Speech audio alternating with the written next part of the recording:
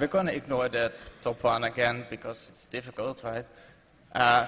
But now at the equation for S1 and S2, we still have only two unknowns because it's the same m.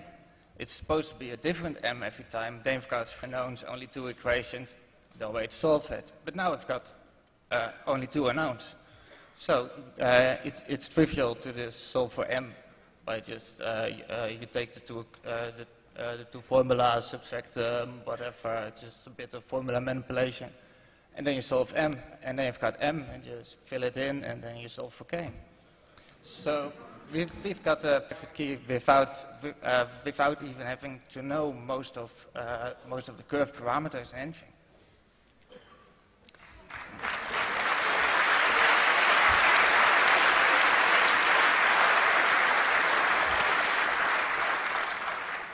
So we actually used ECDSA in the homebrew channel's network update function so that someone can't own your Wii through a man-in-the-middle attack or something.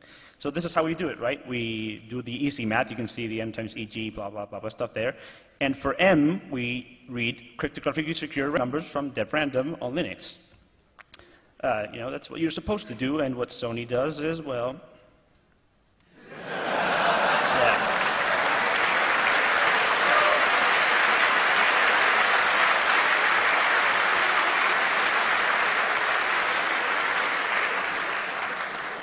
and of course, as Sekher explained, if you use the same m, you can calculate k once you have two signatures.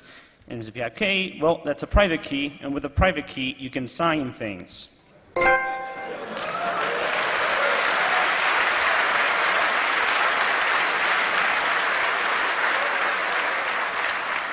So these signatures are every bit as valid as Sony's official signatures. They are indistinguishable.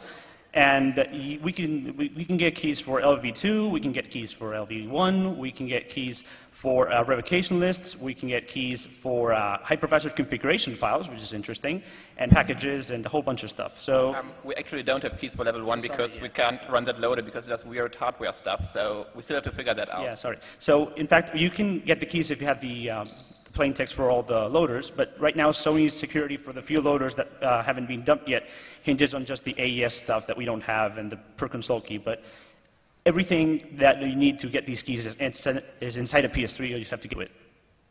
So back to the table here. Well, they botched the public key crypto, so that's a big fail. And we're left with user kernel mode and on-die boot ROM, which are not exactly high-tech security features. So, pretty much botched the entire thing.